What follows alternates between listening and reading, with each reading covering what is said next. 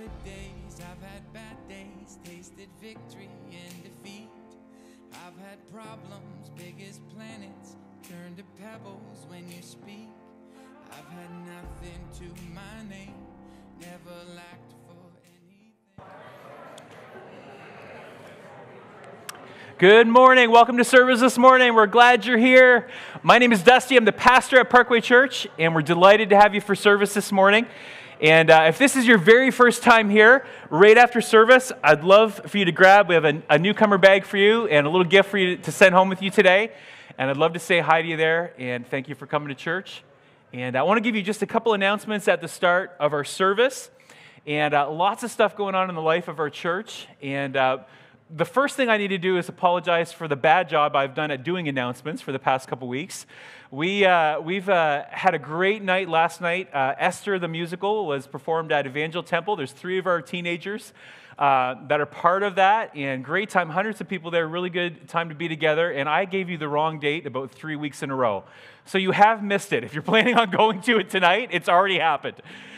So if you're part of our directory, you will get a little email this week and just give you the dates where you can see it locally or a little closer around Belleville, some of those places they'll be performing as well. So sorry for that, and great time together, and hopefully you can connect at one of the dates coming up. We have some great things happening this week. February 26th, Monday evening right here. We have our next prayer and worship rally, and we do these usually once a month, and a special guest speaker and just an extended time of worship and prayer together. And unlike a traditional prayer meeting at a church, as you arrive, you're not going to be sort of sequestered into a whitewashed room and forced to pray in front of people out loud that you don't know. You really can show up and just be part of worship time together. It would be lovely. And if you choose to, just offer up some prayer requests that people can pray for at the end of the service. Great time of worship, and great guest speaker, Barry Somerville, has been a supporter of Parkway since it began, and has a great testimony and has been involved in a ministry called LL. Anybody familiar with LL Ministries? In Westport. He served there over the past few years, and he'll be sharing a little bit about that, but great guy. Will be sharing this Monday evening at 7. Small groups are starting up this week, a whole bunch of them. And if you go into the lobby there afterwards, you'll see some clipboards where you can sign up for a small group. Some of them say full on them, so don't try to sneak in. They'll know. Some of them are full, but there are still some spaces in some of them if you'd like to be part of a small group. Join in, sign up, and they'll be starting this week. If you're new to our church, if this is your first time here, you've been here for a few months, we'd love if everyone sort of connecting or looking for information about our church would be part of something that we call Unite 101. So it's a course for just new people to our church. It's 2 weeks long. I say course, a small group. 2 weeks long, happening at our church right here. And it starts this Wednesday at 7 p.m. So there's a sign-up sheet for that. You can sign up and let us know you're going to be part of it. And great place to just ask about our church, ask questions, ask me a question about it, about connecting further to our church. We have a course that we are offering as a church through our Bible college in Sussex, New Brunswick. It's a university-style Bible college course that you can take online, and it's done in a hybrid sort of way where you do readings connected to that course, just like you would at university, and submit papers, things connected to that, and you do your classroom experience right here at church. So it's sort of like going to Bible college without having to leave town.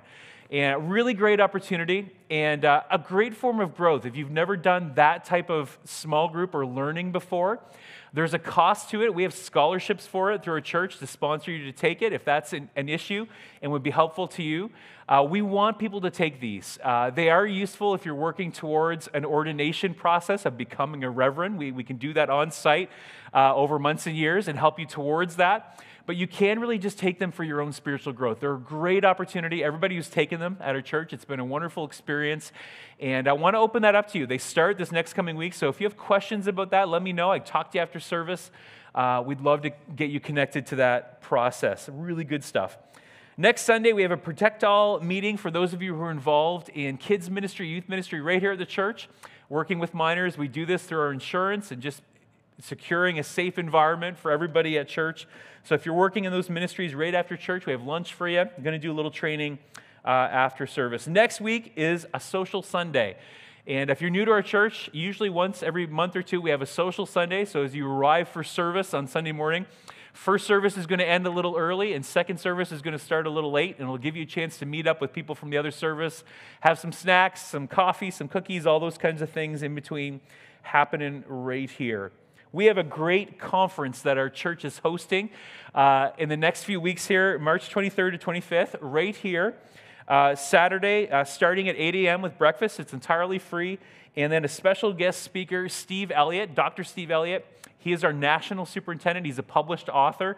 We'll be sharing that morning on signs and wonders and evangelism. He'll be sharing on Sunday morning on hearing and heeding the voice of God. And Pastor Al Vardy, who's part of our congregation, will be sharing on healing from emotional wounds in our life. It's entirely free. We would love you to sign up for it, just so we have enough breakfast for you on Saturday morning. You can do that where all the sign-up sheets are for small groups as well, to be part of those things. We don't pass offering plates at our church. Our ministry is dependent on the faithful giving of people in our church community, around the community. And if you'd love to give to our church, there's an offering box at the back, and you can give online as well. We appreciate that as you've served God that way and honored Him. Glad to have you here today. Excited for what the Lord has for us in service. Why don't you stand and welcome somebody to church? Say hi, shake a hand, and the band's going to come lead us in worship this morning.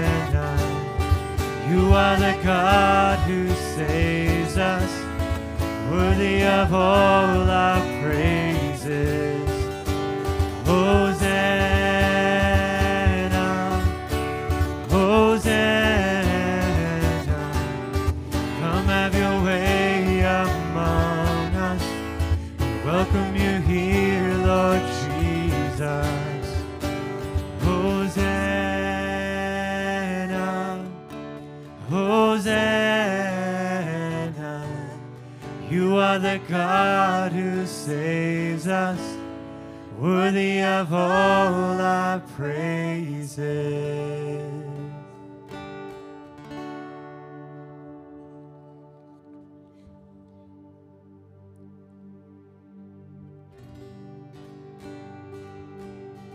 This is a new song for this church. It's called I Thank God. It talks about how Jesus changes us and from a sinful state to a holy and a saved state. About being thankful for the changes that He's made in our lives.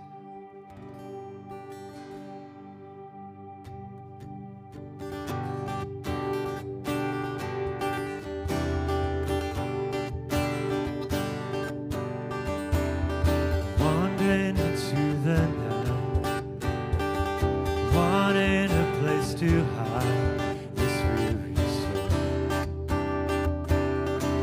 this bag of bones.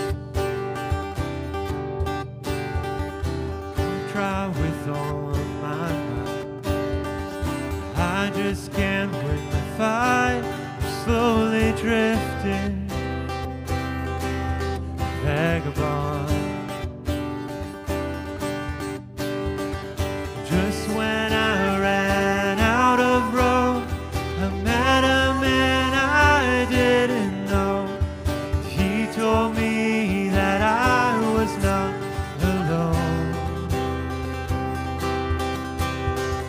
He picked me up, he turned me around, he placed my feet on solid ground. I thank the Master, I thank the Savior, because you healed my heart, you changed my name, forever free. I'm not the same. I thank the Master, I thank the Savior, I thank God.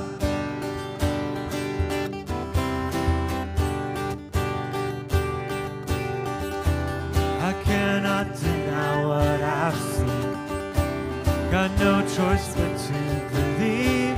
My doubts are burning like ashes in the wind. So long to my old friend. Burden and bitterness, you can just keep them moving. No, you ain't welcome here. And now till I walk the streets of gold, sing of how you saved my soul. This wayward son has found its way back home. You picked me up, you turned me around, you placed my feet on solid ground. I thank the Master, I thank the Savior, because you healed my heart, changed my name, forever free. I'm not the same. I thank the Master, I thank the Savior, I thank God.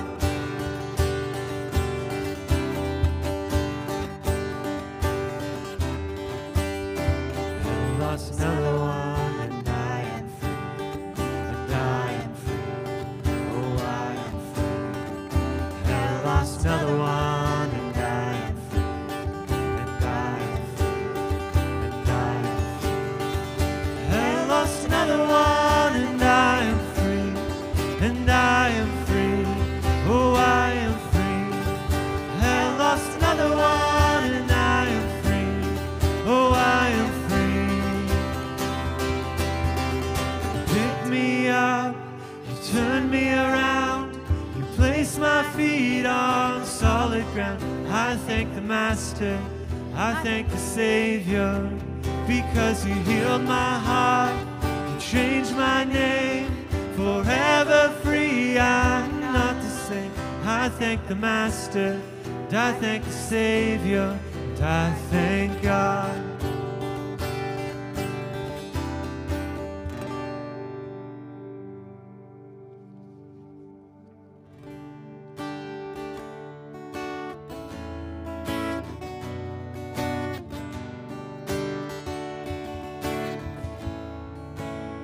Before we start the song, the kids can be dismissed to their kids' program.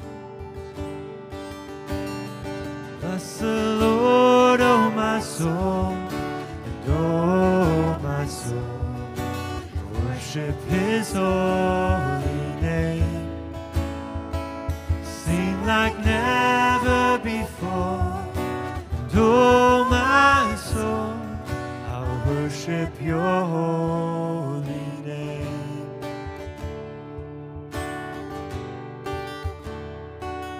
The sun comes up, it's a new day dawning. It's time to sing Your song again. Whatever may pass and whatever lies before me, let me be singing when the evening comes. You're rich in love and you're slow to anger. You're rich in love and you're slow to anger. Your name is great and your heart is kind. For all Your goodness I will keep on singing. 10,000 reasons for my heart to find. Bless the Lord, oh my soul, and oh my soul, worship His holy name. Sing like never before, and oh my soul, I'll worship Your holy name. And on that day when my strength is failing, the end draws near and my time has come, still my soul will sing Your praise unending. 10,000 years and then forevermore, evermore. Bless the Lord, oh my soul, and oh my soul, worship His holy name. Sing like never before, and oh my soul, I'll worship Your holy name. I'll worship Your holy name. Lord, I worship Your holy name.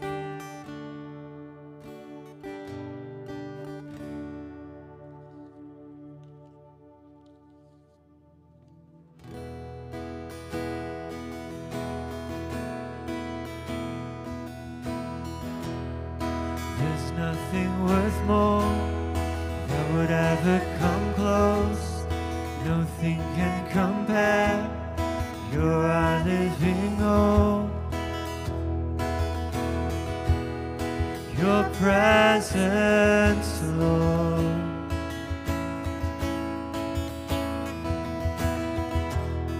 I've tasted and seen of the sweetest of loves, where my heart becomes free and my shame is undone. Your presence, Lord. Holy Spirit, You are welcome here.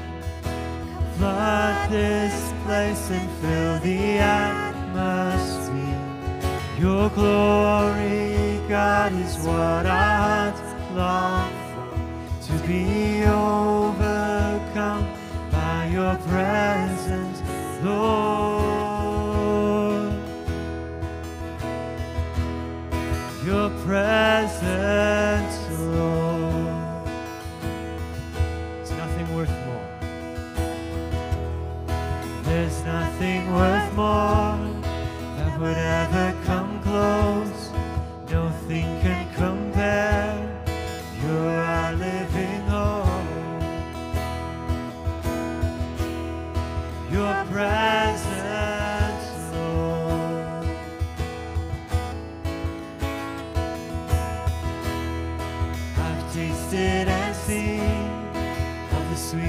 of loves, where my heart becomes free and my shame is undone.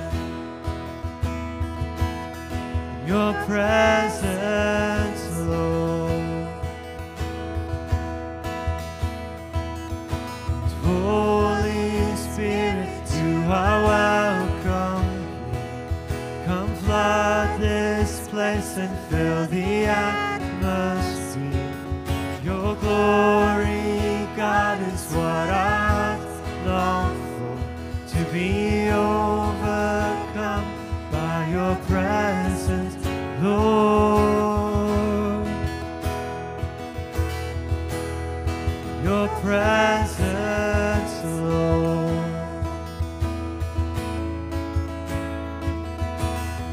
Let us become more aware of your presence.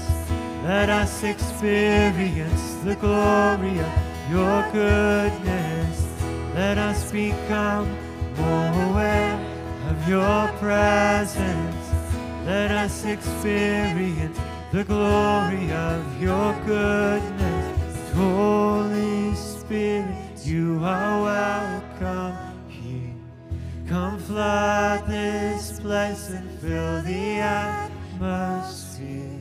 Your glory, God, is what I long for, to be overcome by your presence, Lord. Your presence, Lord.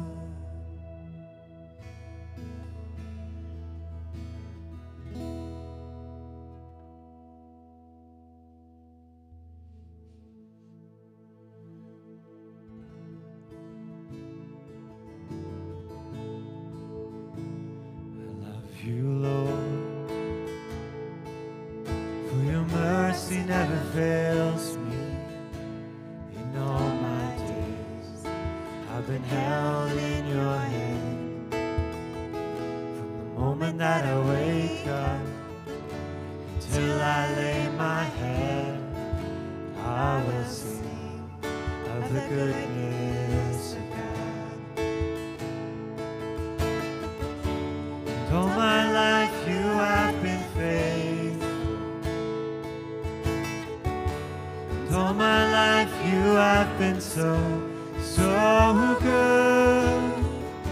With every breath that I am able, I will sing of the goodness of God.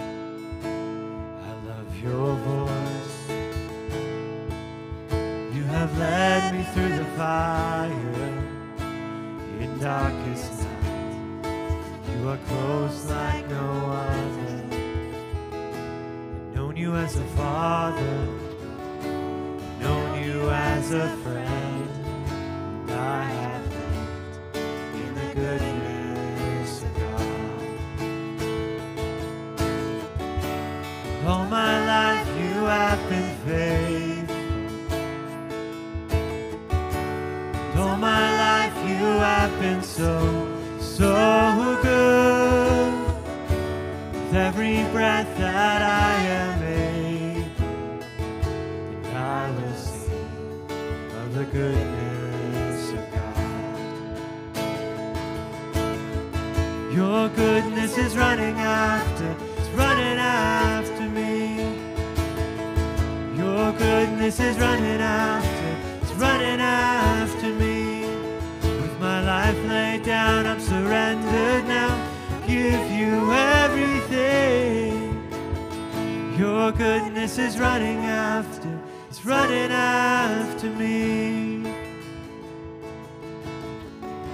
And all my life you have been faithful.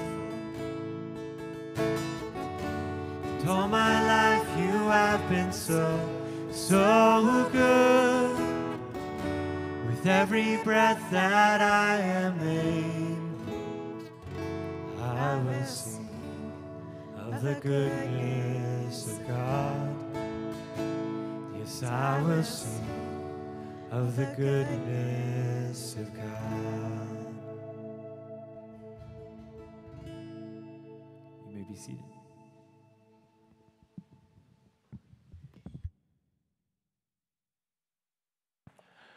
Awesome. Thank you guys for sharing. Let's thank the band for leading us today. Yeah, thank you guys.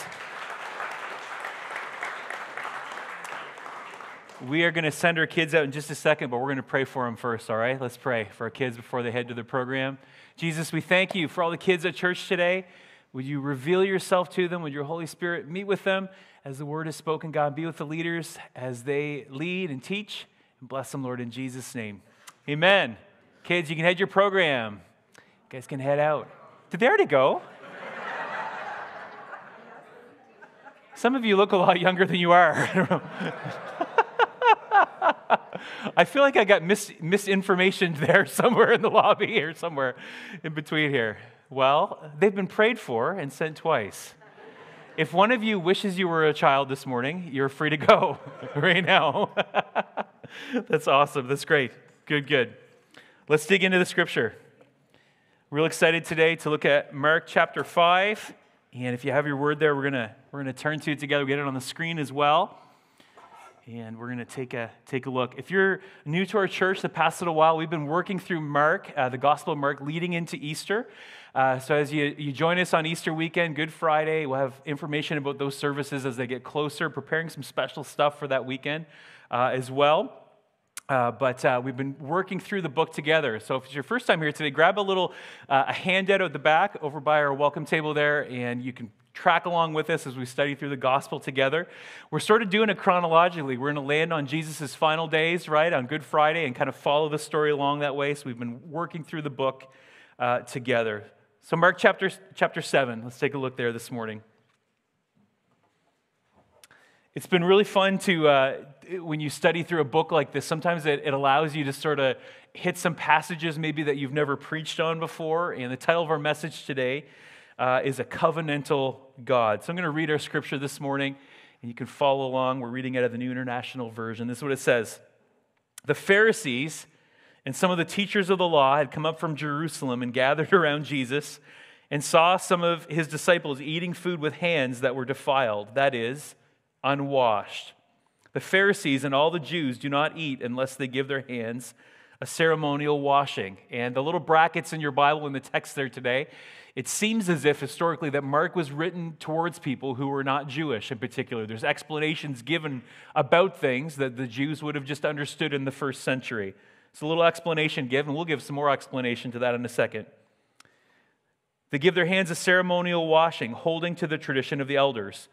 When they come from the marketplace, they do not eat unless they wash. And they observe many other traditions, keyword traditions, such as the washing of cups, pitchers, and kettles. So the Pharisees and teachers of the law asked Jesus, "Why don't your disciples live according to the tradition of the elders instead of eating their food with defiled hands?" Jesus replied, "Isaiah was right." And boy, Jesus just says it. Isaiah was right when he prophesied about you hypocrites. As it is written, "These people honor me with their lips, but their hearts are far from me.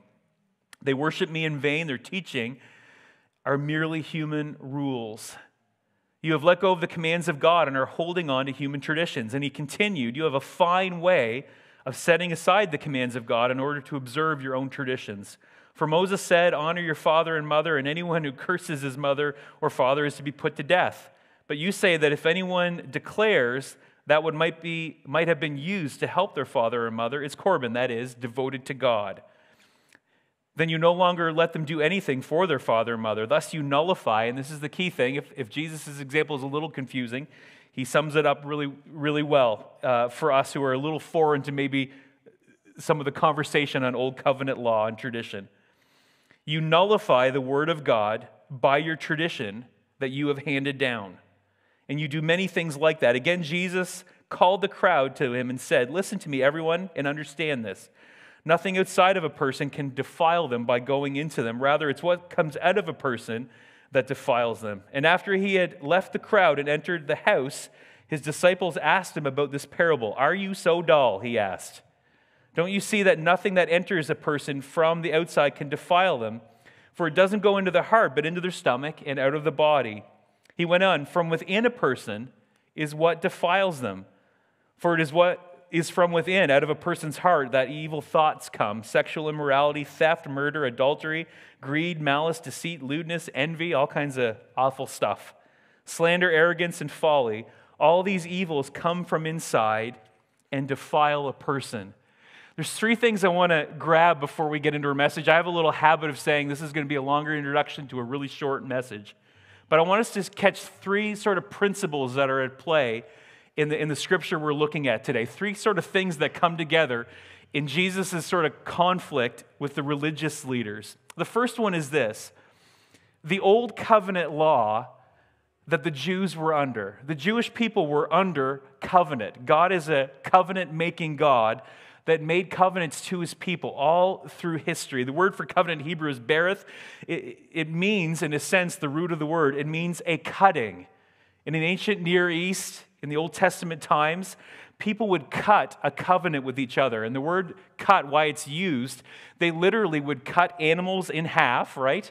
And the two parties that were making the deal or making the negotiation with each other would walk between the severed animals, blood splattered in between. This sounds like a grisly affair to people who live in the 21st century and live in Canada, to make a deal this way. But the image that was left behind was very serious.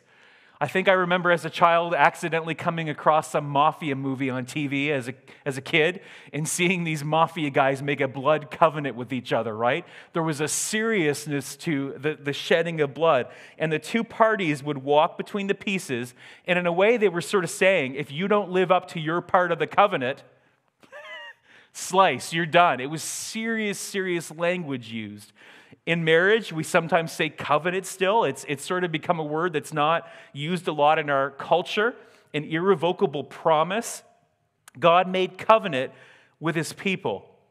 In the Old Testament, there was multiple covenants. There was a covenant made to Noah, one made to Abraham, one made to Moses, and one made through David that were promises to God's people. Promises with qualifications of how they were supposed to behave within the covenant, within the negotiation, within the deal with his people.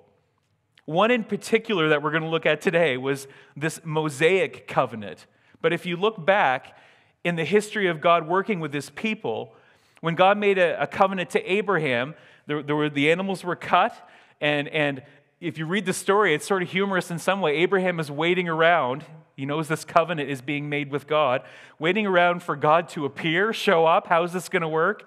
And it says that Abraham falls asleep, and God, in a way, went between the pieces of the covenant and let Abraham sleep through the whole thing.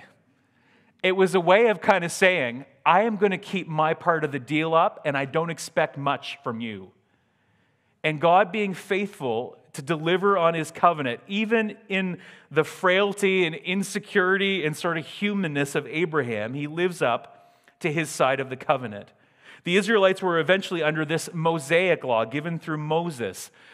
In the Mosaic law, there were 613 laws. There were moral laws on how they should behave, ceremonial laws on how they should act in the culture that they were in, how sacrifices should be given at the temple. And in every covenant, there was a spilling of blood. Now, I remember, as far as this Mosaic covenant, it came up in a newcomer's class. We were studying the scripture for the first time, and there was a new believer in the class, and we were reading these passages out of the Old Testament where the blood of animals was spilt, right, before the temple, and they just sort of raised their hand. It was the most honest thing. They just said, I just got to say something. I think this is crazy. They were really like killing all these animals. Why? Why does God require this? Why is this? It was so foreign to them. This is somebody that loved animals. They were imagining, and they were disturbed by these innocent animals bleeding out before God, and God asking for it. Really interesting study of the world and all the cultures that have emerged over the planet through the ages shows that this history, even from Genesis, there seems to be like little pieces of it that spread all over the planet. All these ancient cultures that practice some sort of blood sacrifice that remained afterwards. It happened right in the beginning at Genesis, the first time people sinned. Adam and Eve sin. They're filled with shame before God. They run from God. You know the story, if you went to Sunday school, they sew fig leaves together to cover up their nakedness. There's a shame, right? that happens? How many people remember the flannel graph? That was always a weird character in the flannel graph, Adam and Eve, with the fig leaves sewed together. But what's strange about the story is they try to cover their shame on their own, and God, it seems like a little side note in the story, their covering was not good enough. Because in their sin, something had to die. God promised this. If you sin, it will bring death. And right off the bat in Adam and Eve, God chooses something else other than Adam and Eve to die, right? It says animals were killed, right? And clothing was made out of the animals for Adam and Eve. Right off the bat, the very first book of the Bible, right? God is finding a replacement for the guilty sinner and using an innocent animal in the place the whole way through. And the Jews had centuries upon centuries of animals being slaughtered, a constant reminder that their sin brings death and something had to die. Leviticus 17:11 says this, "For the life of the flesh is in the blood, and I've given it for you on the altar to make atonement for your souls. It's the blood that makes atonement by the life."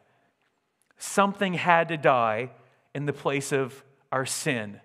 Now, it's strange, all these cultures around the planet, it doesn't mean they did it under God's direction or were doing it the way that God prescribed. The sense that something was wrong with them and something had to be done before God to make things right spread all over the planet. Socrates, a philosopher, even talked about under Greek religion and all these things, said this, it might be possible that God or the gods can forgive sin, but I can't see that there'd be any way.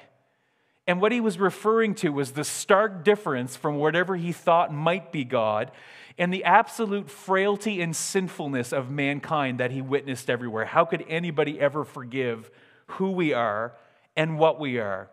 So for centuries, the Jews lived under this Mosaic covenant, 613 laws. They were under it. They were trying to obey it. They were failing at it. And all this time, this law was never intended, the law itself, the obedience to it, the law's intention was never to make them holy before God. Its intention was to reveal their sinfulness. Hebrews 10 says this, the law, the Mosaic law, is only a shadow of the good things that are coming, not the realities themselves. For this reason, it can never, by the same sacrifices repeated endlessly year after year, make perfect those who draw near to worship. Otherwise, would they not have stopped being offered? For the worshipers would have been cleansed, and I love this word because it comes up again near the end of our message today. If it had worked, they would have been cleansed once and for all and would have stopped sacrificing the animals and would have no longer felt guilty for their sins. But those sacrifices are an annual reminder of sins. It's impossible for the blood of bulls and goats to take away sin. Romans 3:20 and 4:15 talk about the law, its intention and its purpose was to bring knowledge of our sinful nature and our sinful behavior. The speaking of the law out, we were never going to live up to it, but it would reveal the necessity of a Savior, the necessity of a perfect sacrifice that we could not do on our own. It revealed the holy character of God and our distance from it.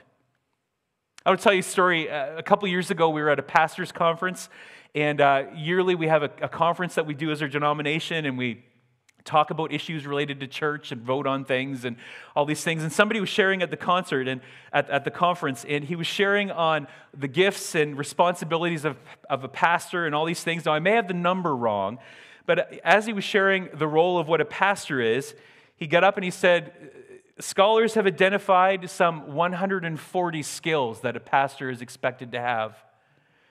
And I could see around the room the scowls, laughter, and because all of us collectively, he did it on purpose, by the way, all of us collectively just went oh man, I'm not going to be able to live up to that. And as they listed them off, you could sense, it's really funny, they were getting us to call out some of the skills that we thought were required. I called one out. If you want the story, I'll tell you another time. I said hostage negotiator. That's a good skill to have as a pastor. We were all saying things out, right, that we thought the pastor should have. What it did something really interesting as the list went off. Collectively, all of us went, I can't be all these things. And the other thing that was even a little bit more interesting. I'm being really honest here. I don't like doing some of those things. And the giving of the law, the Mosaic law, had the same effect on the hearers in a way. They heard it and went, I can't live up to that. And it also made them go, I don't even in my heart want to live up to that. It revealed this rebellion even against the morality and holiness and perfection of God. In the same way, the law exposed our inability to do it and even exposed our disdain and dislike of the holiness of God even. I don't even want to be that way. I want something else. You could see this fall over us. Now, for the pastors that was there, it was supposed to encourage us to go, as the body of Christ, there's all sorts of things you're not good at that other people can help with, right? That was the heart of it. But it was supposed to expose how nobody could do this on their own, and the law did the same thing. It was spoken to us to go, I can't do this. I can't live up to the holiness of God on my own. I can't attain it. Romans 3:20 says this, no one is declared righteous in God's sight by the works of the law. Through the law, we become conscious of our sin. Now, there were good Jews in the first century, and I mean this literally. Simeon and Anna, if you read Luke chapter 2, the story of Christ's birth and his childhood, they were waiting around the temple. And the description of Simeon and Anna, these were people who were waiting. They were under the old covenant, the Mosaic law, but they were waiting for its fulfillment in the Messiah. Part of this old covenant was the description of all these things to reveal our sinfulness and a looking ahead to the person who would destroy sin forever, Jesus Christ. They were waiting for him. So under this law, there was hundreds, thousands of years to negotiate and realize that I am a sinner. I am in need of grace and mercy, and I can't live up to the perfection. But there's one coming who can. His name is Jesus. That's the first thing we need to see in our story today. They were under this Mosaic law. The second one in the first century that Jesus is confronting in this passage is that people in Jesus' time, they were under the teaching of the religious leaders, the Pharisees and the scribes.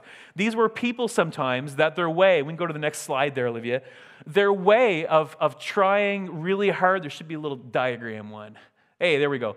Their way of sort of going, boy, we don't want to mess up these 613 commandments that expose our inability, our sinfulness, our nature, are against God. The way we're going to keep from ever getting into those is they actually called it this. We're going to put a hedge around the Torah. We're going to build walls around it and add rules upon rules upon rules to make sure we never get anywhere near breaking the rules that were given by God. And this is what Jesus is confronting. He says, boy, you're treating the wall as more important than the law. The walls you put up have actually become more important than the wall. The Pharisees added 1,500 additional fence walls to the law. I'll give you an example of some of them. Exodus 20:10 says that the Israelites were under a Sabbath. They were supposed to rest on the Sabbath day. So instead of just leaving it as that and letting people navigate through what the law says, they added these fence laws. There were 39 types of prohibited work on the Sabbath in the first century. Let me listen to this. You could not spit on the Sabbath because it would disturb the dirt and you would be guilty of plowing the land. You could not swat a fly on the Sabbath because you would be guilty of hunting. This is great. A woman could not look at a reflection on Sabbath because she might see a gray hair and pluck it out, which would be doing work. I'm not going to ask if any of you did that this morning. They added these things in their way to try to feel like they were protecting their obedience to the law. Colossians describes what they did this way. These restrictions indeed have an appearance of wisdom with their self-prescribed worship, their false humility, and their harsh treatment of the body. But they are of no value against the indulgence of the flesh. Years ago, and I don't watch the show all the time, I'm just telling you. I remember I was a kid scanning through the channels or a teenager and coming across The Simpsons. I never thought I'd use this on Sunday morning. There's an episode where Homer's being tempted to cheat on his wife. He doesn't. This is an episode of The Simpsons. I remember coming across this. I want to tell you something. God can speak to you through almost anything. There's a scene where he's in the elevator. It's somebody, he doesn't, by the way, but there's somebody at his work he's being tempted by. And basically Homer's response is to go, don't think impure thoughts, don't think impure thoughts, don't think impure. And he's just driving himself absolutely nuts, trying not to do bad. And what ends up happening as he does that, we call it white knuckling if you're in recovery, right? Where you're just so set up on this is the only thing I need to overcome. You're just constantly in it that you end up drawing yourself to it. Have you ever experienced that? It ends up actually having the opposite effect. They are of no value against the indulgence of the flesh. This did not help them obey that. But Jesus had a way better plan because it's God's plan. And this is the other thing that's at play in the scripture in our story today. All through the announcement in the Old Testament of these covenants, there was always a looking ahead to a final covenant of God with his people. All these other covenants were leading towards this final one. They were prophesying a final covenant that would put the stamp on all of them and finish the process off, a final promise between God and man, and it would come through Jesus Christ, a new covenant. Jeremiah 31 describes it this way. And our story today is the tension of these worlds emerging together. The old covenant, the traditions, and the new covenant that had come and was coming. Jeremiah described it this way. He said, the days are coming, declares the Lord. Well, I will make a new covenant with the people of Israel and the people of Judah. It will not be like the covenant I made with their ancestors when I took them by the hand and led them out of Egypt, because they broke the covenant. Though I was a husband to them. Listen to the language God uses. Though I was a husband to them, they disobeyed, declares the Lord. This is the covenant I will make with the people of Israel at that time. Last one. I will put my law in their minds. I will write it on their heart. I will be their God, and they will be my people. No longer will they teach their neighbor and say one another, know the Lord, because they will all know me. From the least to the greatest, declares the Lord. And this, after the hundreds and thousands of years of blood of animals being spilt over and over and over again for forgiveness of sin, the new covenant says this, for I will forgive their wickedness, and I will remember their sins. No more. Gone. I don't know if you've ever had somebody where you're working out an apology with somebody or forgiveness or something, and somebody says sort of water off the duck's back. They say, no, it's all good. All's forgiven and all forgotten. But you know, as humans, we don't do it very well, do we?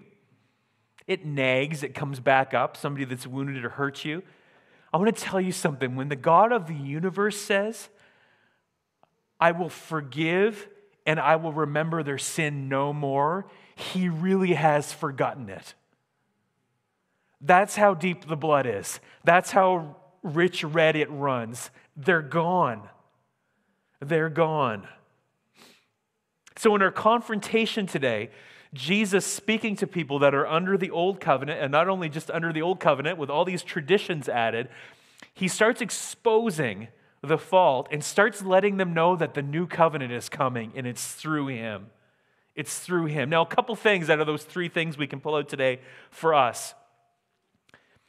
As Christians, if you have a relationship with Jesus, we still, and the New Testament identifies this, have a tendency sometimes to revert back to these ways of thinking. And after the long introduction to a short message, a couple things today that Jesus exposes in our story. If you know the Lord today, don't make laws out of things where there is no command and expect everybody else to join in with you. Jesus said this to the Pharisees. You've let go of the commands of God and are just holding on to human traditions. I've been guilty of this before, and maybe you have. Making mountains out of molehills, making things law that Jesus does not really care about at all. It's not the most important thing. We do it sometimes with the music we prefer in church. We do it with the things we eat and drink. The Bible in the New Testament confronts a bunch of them that Christians get caught up in. How one person celebrates a Sabbath or a holiday, how one person doesn't. How one person interacts with the marketplace, how one person doesn't. If one person drinks wine and one doesn't. Of making them some sort of legal standard that we now have to put on everybody else. I cannot from the scripture tell you today to not drink a glass of wine. I can't tell you not to get drunk. It says that pretty clear. And I would tell you today, it's probably best that some of you don't drink at all, including me. Fair enough? Not going to. And if the Lord hasn't spoken to you about that, I'm not going to come to your house and judge you on that, because the scripture doesn't give me grounds to. Doesn't give me grounds to. We're in a new way of the Spirit where the Spirit directs these things and guides us personally, where for you, one of those things might not be great or good for you, but may not matter to someone else. I remember years ago, our youth sponsors had gone out to eat somewhere. I was the youth pastor, and we were having a meeting together. We went to a restaurant, we were going to eat, and there was no tables available. And they said we were sitting at the bar stool, waiting along the bar at a restaurant in Kingston, waiting. And I was sitting there, and this is not a pride thing. It's just how I grew up. I've never had alcohol in my body ever. I've never had a drink my entire life. So we're sitting at the bar, and I'm just like waiting, don't care. And I remember somebody leaned over, one of our sponsors, and just said, "Hey, can we sit somewhere else?" And I was like, "Why?" It's like, "I don't feel comfortable here." And it was somebody that had used to drink and had a problem with it. The Bible talks about a weaker brother of looking out for them. Like, absolutely we can go. It did not bother me at all because it's never been a thing. I've got other stuff, though. I got some other weaknesses, right? That maybe are different than yours. Don't make law of things where there is no command and expect everybody else to follow with you. I've been in church long enough to know that there's stories, legends, right, of the morning where the people remove the pulpit from the platform because of some special event going on. And there's an uprising in the church because the pulpit has been moved, right? The word is not going to be spoken any longer because the pulpit is not there. Some of you might wish there is a pulpit up here. You would have felt better about it, or a stage, or whatever, right? But it's not the main thing. I've heard false teaching from behind a pulpit. Fair enough? It's just a form. It's not the main thing. It's not the main thing. And for whatever reason, a multitude of reasons, the Pharisees had gotten so far into these little rules, these add-ons, out of a heart that felt like they could live up to this, that they'd gotten so far off track from the God of grace who offered mercy in their inability to live up to God's standard. I've seen this happen too, where sometimes I was a youth pastor. Teenagers will unsacredize your building as fast as they can. Not meaning to, it just happens. There's mornings here where I've come to set up for church and I'm picking Nerf darts off the floor. It's going to happen. Can I tell you a story? I remember being on the road with our Bible college years ago. I was on a music team. We were touring around playing at camps and doing all those things. And we showed up at this camp. I won't tell you what state it was in. It was a little more south than here. And when we got off the bus, and this is no offense to them, but we felt like we stepped out of the bus and we walked into 1952. It was just very different than the church culture I was in. And we were playing Christian rock music all week, and we spent the whole week trying to put fires out with people that were offended by our music and were not offended by their teenagers dying and going to hell and sneaking off into rooms with each other all week. They were offended by the music and not broken by their kids who were rebelling against Jesus. How far did they get off grace by going that way? Lord, help us, right? To not get so far off onto the minors that we lose God's heart and soul in the process. Don't make a lot of things where there is no command and expect everybody to follow along. There's preferences. There's things that God has led you to in your worship to Him that He may not have spoken to others about. And the second one is this. Jesus called the Pharisees out on that. Obedience to this law, as plain as day, does not make you holy like God is holy. And if you forget everything else this morning, your holiness is not dependent on your perfect life, but on a perfect Savior. His name is Jesus. Galatians 2 says this, know that a person is not justified by the works of the law. They're not made just before God by the works of the law, but by faith in Jesus Christ. So we too have put our faith in Jesus Christ, that we may be justified by faith in Christ and not by the works of the law, because by the works of the law, no one will be justified. That law was to reveal our sinfulness. It was not to make us holy. Now, Jesus says something really interesting. This changed my life years ago when I read this. Martin Luther wrote a commentary on Romans. John Wesley was stirred by it in the same way when he was working out his salvation. He compared the works of the law to the fulfilling of the law. And Jesus said something really interesting about the Mosaic law. He said, I haven't come to abolish the law or prophets. I have not come to abolish them, but to fulfill them. And Luther noticed in the writing, and it lines up with Scripture, that there is a difference between the works of the law and the fulfillment of the law. See, in this bracket right here, you could be somebody that's living up to these commandments, even the 613, trying to, and hating them while you're doing them. Do you know what I mean by that? It's like, I'm going to do this, God, but don't like it. God is way more interested in your heart. These were to expose a dirty, sinful heart. They were not designed to fix it. Only Jesus can do that.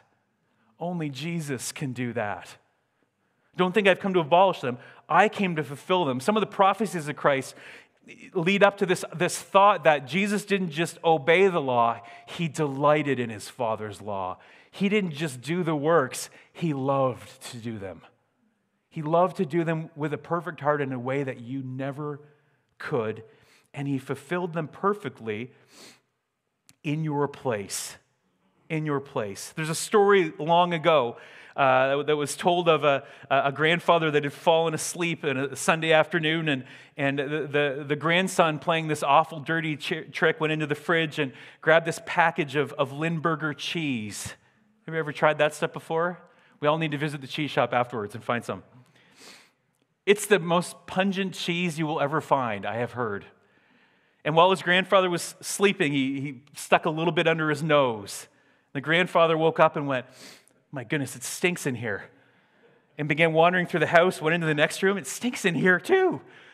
And room to room, and finally flung the doors open and said, the whole world stinks. The whole world stinks. Our tendency, apart from God revealing our sinfulness, is to feel that the whole world stinks and not recognizing that it's you that actually stinks before God. That your righteousness, the Scripture says, is like filthy rags before him. There was a new way, a new covenant that God was bringing. And the tension in our passage today is revealed. Jesus drawing people back to the heart. What comes out of a person is what defiles them. It's from within, out of a person's heart, that evil thoughts come. Sexual immorality, theft, murder, adultery, greed, malice, deceit, lewdness, envy, slander, arrogance, folly. Have you done any of those? These are what defile a person. And Jesus Christ arrives and doesn't just do the works, but fulfills all of it perfectly. And this is what it says for those who respond to his new covenant offer. Romans 8 says this, therefore there is no condemnation for those who are in Christ Jesus, because through Christ Jesus, the law of the Spirit who gives life has set you free from the law of sin and death. For what the law was powerless to do, because it was weakened by the flesh, God did by sending his own Son, listen, in the likeness of sinful flesh to be a sin offering. And so he condemned sin in the flesh in order that the righteous requirement of the law might be fully met in us. The righteous requirement of the law be fully met in us, not by your own efforts or your own wisdom or your own, fulfilled by Jesus himself. So we don't live according to the flesh, but according to the Spirit. And Jesus is opening the door to this new covenant that was going to be about heart. Christ's righteousness in place of your sinfulness, in place of your effort to be holy. Christ's righteous sacrifice, the last one for all of time. No more sacrificing of animals. He was the perfect sacrifice that brought about the forgetting of our sin and the cleansing of it forever. Christ's righteousness we receive by position, by place, by what he's done for us. Our righteous attitudes and actions are built by the Holy Spirit working in us from this day forward. I found this hat this week. It's really neat. I found this online. It kind of came up on Facebook or something on an advertisement. I love it. Move ahead to our next thing. Next slide there. I love this. Simple as that. How many people have a guy in your neighborhood that fixes things? Guy can do anything, right? Yeah. If you're having financial trouble and you're desperate to fix it, you go find a financial advisor. You got a guy. If you're trying to lose weight or bulk up, you go see a personal trainer. I know a guy. I don't go to him very often, but I know a guy. If you're having trouble in your marriage or with your family, you go see a counselor. I know a guy. When you need career training to go to university, you learn from the experts. I know a few guys. When your car breaks down, you go see a mechanic. I know a guy. When you have trouble with your sin, you think you are the guy, and you're not. You're not qualified. You're not equipped. You don't have rank or authority or ability to atone for sin. Only Jesus does. He's the guy. You can't do it on your own. Nothing more foolish than the flesh trying to be righteous. Lost cause. When you have trouble with sin, I know a guy. I know a guy. The scripture says in 2 Corinthians that Jesus was made to be sin, him who knew no sin, so that we might become the righteousness of God. And Hebrews 10:14 says this. You can put the next slide up there, Olivia. It says this. By one sacrifice, he has made perfect forever those who are being made holy. The position before Christ is earned by Jesus' blood, not by anything you can do. And the Bible says he didn't leave us like orphans after that his Holy Spirit would invade our lives and conform us to the image of the Son. That instead of being somebody white-knuckling, hating God's law, but trying really hard to fulfill it, that I would actually, because of the Spirit of God inside of me, become someone that starts delighting in what God delights in. It's a way better way. And it's a wonderful thing in your testimony when you hear somebody talk about it. How they used to be fired up and right into all these sinful activities. And it wasn't just that God said no and they were angry at God from taking this from them the rest of their life. They were like, no, I delight in something different now. I don't want that anymore. Because God has given me, in the place where there was a heart of stone, I now have a heart of flesh that beats and is alive because of the Holy Spirit's work. By one sacrifice, he's made perfect forever those who he is making holy. We serve a covenantal God. And for the hundreds of thousands of years of prescription, of death of animals, of law that we cannot attain to expose our inability to, our undesire to, our unholiness before a holy God, and the requirements that were leading to Jesus, the new covenant is explained by Christ in about 4 sentences with one activity that we're about to do now. Let's stand. Stand. We are going to partake of the Lord's table today, and I'm going to lead you through a liturgy. If you don't have, we'll pause for a second. If you don't have a cup, the juice or the bread, they're right at the back at the sound booth there, and you can start getting those ready if you got one. We're going to enter into a time of communion today.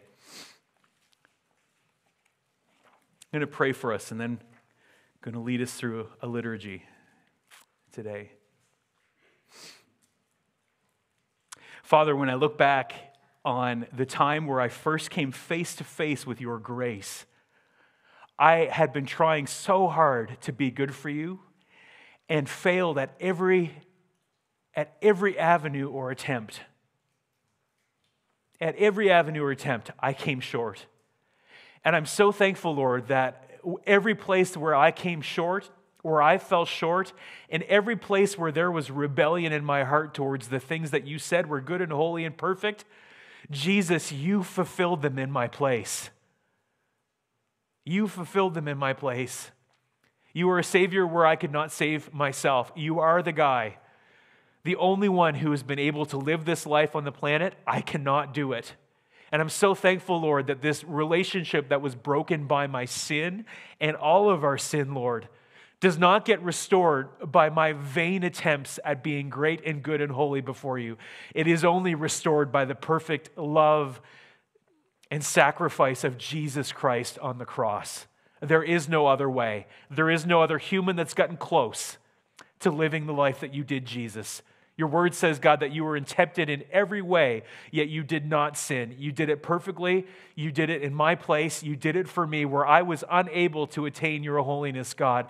You sent one in my space, and I receive him by faith, and I am declared holy before God, and my sin is wiped away forever. Your scripture says it's buried on the bottom of the sea. As far as the east is from the west, that's how far you've removed it from me. This is by faith I have received what you have done. And if there's one here today that needs to receive the gift of salvation offered by Jesus, you've been doing it your own way, you've been trusting in your own goodness, and you've been discouraged by your failing at it, would you turn to the perfect sacrifice of Jesus Christ today? I want to lead you in a prayer to receive that. You pray with me. God, I am a sinner. I've tried to be holy on my own, and I mess it up. I fail. I cannot live up to your holy standard. Thank you, God, for sending Jesus to pay the penalty, to bleed out death for my sin, to pay its penalty and be the perfect sacrifice to pay for my sin forever before a holy God. I receive you by faith, Jesus. I put my faith and trust in your sacrifice and not in my own goodness anymore. I trust you today for that gift, and I put my faith in you. You are God, and I am not. You are Jesus, and you are Lord, crucified for my sin and resurrected for my hope of glory. I receive all that you've done for me today. And for those of us who maybe, like the Galatians did and people in Scripture, that got a little bit off track and got a little bit away from the grace and got a little bit caught up in the rules and the law again and have lost our way. God, I pray for us today, Lord, that you'd help us just revel in your grace this morning as we partake of the elements, your body and your blood, in remembrance of you, Jesus. Help us to just be renewed in that love and grace and mercy by the cross today. In Jesus' name. I'm going to lead you in a liturgy, and you can receive the elements today. Almighty God, our Heavenly Father, who in mercy gave your only Son, Jesus Christ, to suffer death upon a cross for our redemption, we praise you. We thank you for your love, for the gift of your Son, for the sacrifice he made on our behalf, for the forgiveness of our sins and the cleansing of our hearts, for the witness of your Holy Spirit in our hearts, that we are your children. Grant that as we receive the bread and the drink in memory of Christ's death and suffering, in communion with you and with your children, that we may be made partakers in his body and blood, who on the night he was betrayed said, take this bread, and after he'd given thanks, he broke it and said, take and eat this. This is my body, which is given for you. Do this in memory of me. And you can take the bread. This next part of our liturgy has so much beauty in it after our talk on covenant this morning. In the same way, after supper, he took the cup and gave it to them, saying, and before I say it, hundreds of thousands of years of sacrifices, blood spilt on the ground, rules that were only to expose our frailty and our inability to live up to them. In Jesus, in one sentence, new covenant, one sentence. Drink from it, all of you, for this is my blood of the new covenant, which is poured out for many for the forgiveness of sins. Do this whenever you drink it in memory of me. You can drink this morning. Father, we thank you for the gift of the cross. We thank you that you are a covenantal God. When you say our sin is atoned for, paid for, and forgotten, it is. By faith, we trust you that your word is true. And God, that we can live in the newness of life today, forevermore. And God, as we have been perfected before you in your presence, we've been made holy. It's been bestowed on us by Jesus. Would you help us now as far as our thoughts and behavior and activity and emotions, all these things inside of us? Would you conform us now to the image of your Son and help us through the power of your Holy Spirit to live a life like your Son Jesus's? God, we thank you for the gift of salvation and the grace that was offered to us. We revel in it today. You are so good, Lord. We praise you and we worship you in this place. In Jesus' mighty name, amen. Amen. God bless you today, church. Walk in his grace and his mercy today. We will see you next week. God bless you.